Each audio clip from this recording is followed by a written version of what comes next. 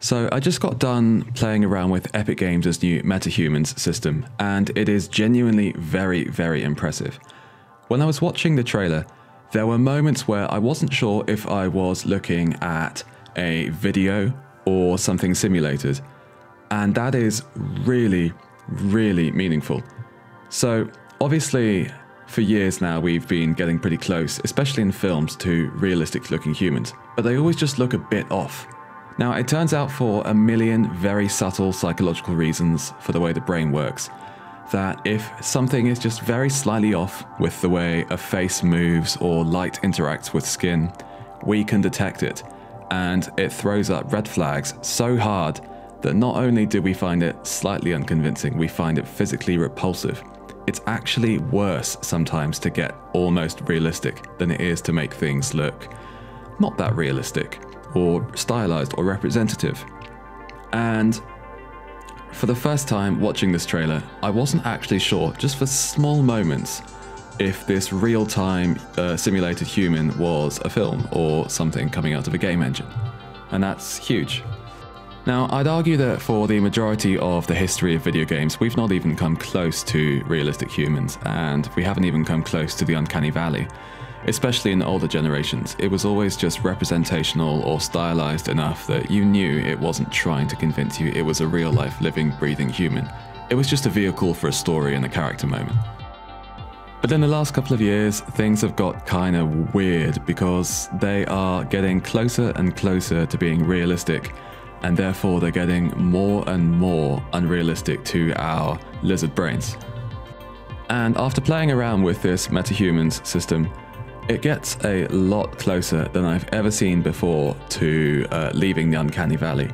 I'm not sure it's still there yet, and I don't think I've got the technical expertise to tell you exactly why that is, but it is so unbelievably close that maybe it's just about enough. So according to the announcement from Epic Games, it looks like this is going to be a cloud-based system, meaning you'll probably generate all of these characters online. But I think the thing that I find quite interesting is the system is said to be scalable. Running all the way from at the top, you've got virtual production, things like making TV shows or films using motion capture, running through to high-end AAA video games and next-generation video games. And then at the lower end, you've got mobile.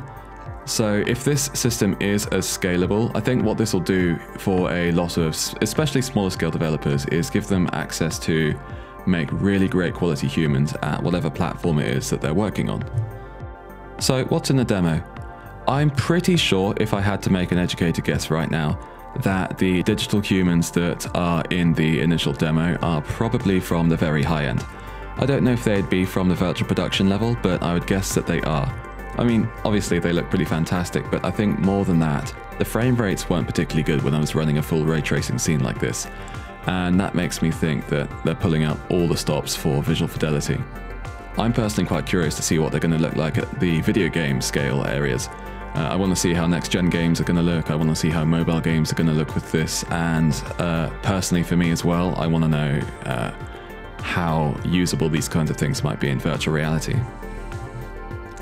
I do think we're probably less than a year or two away from TV shows that are fully produced virtually, motion captured in virtual space, edited in virtual space, acted in virtual space, using character systems like this. I'd guess the initial ones will be a lot more bespoke and custom, but all of a sudden, a tool like this means that it's not only the massive film and TV studios that might have access to this kind of tech, but it's the much smaller scale developers that might as well.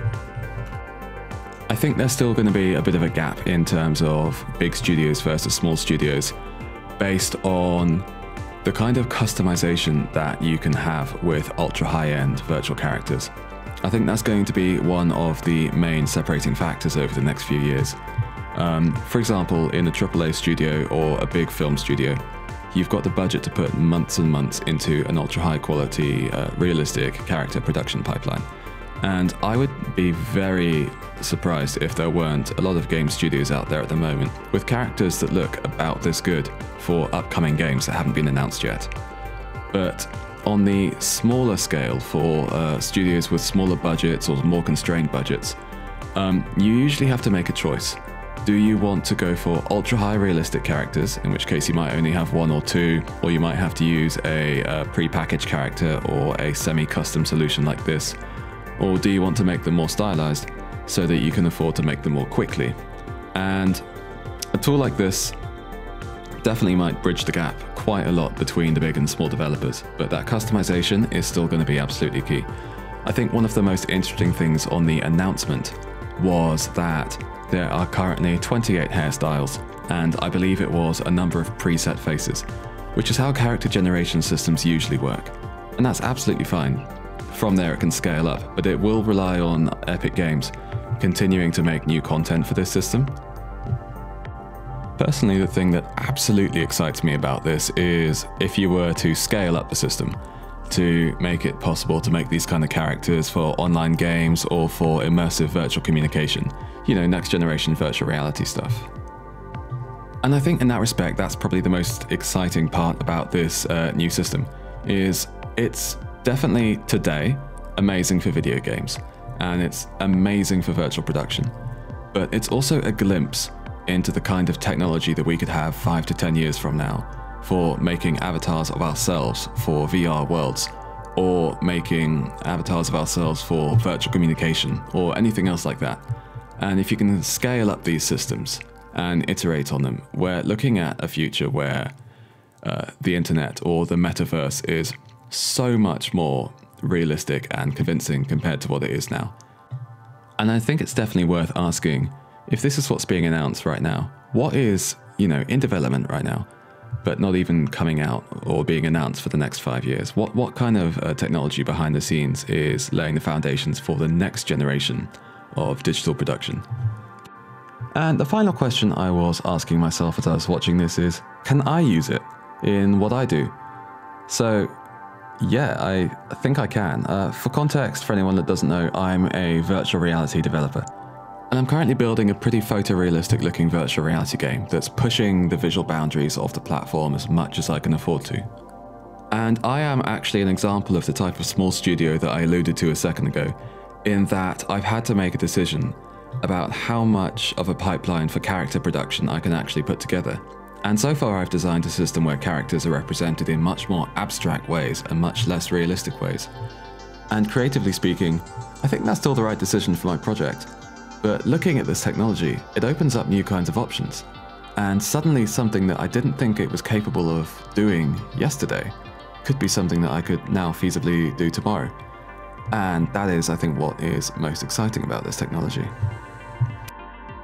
So, to conclude, I think if you are someone that just plays a lot of video games or likes video games, or also just in general likes TV and filmmaking, I think if you notice relatively good quality digital humans in the next couple of years, there's a fair chance it comes from a system like this or something similar, more bespoke in-house. And I think we'll be seeing a lot more Unreal Engine-based virtual production in the next year or two. You know, the groundwork's already been laid with things like Star Wars, but I think we'll see a lot more of it coming soon. But then, beyond that, if you are a game developer yourself or a filmmaker yourself, I would absolutely spend some time looking at this technology. Virtual humans and what they can do in video games is going to be one of the hot topics of the next few years, I would guess. And whether or not your project needs it right now, don't think mine does, I think it's something worth just brushing up on to have a basic knowledge of, because it will become fairly important as time passes. And who knows where it'll go in the future. And finally, do I think this system has crossed the uncanny valley? Hard to say. I think at points and from angles, yes. It has got closer than I've ever seen a game system come to crossing the uncanny valley. But watching them move, I still think it's 99% there and not quite right. And unfortunately, I absolutely lack the expertise to know how to fix that. But I can say that looking at this, I find it much less horrifying than most other games or even pre-rendered films. So that's brilliant. Overall, very well done. And I look forward to seeing more announcements of this project in the next few months. But for now, thanks very much for watching. I hope you found this video informative, and I'll be making another video in the next couple of weeks. So until then, take care. Thanks a lot.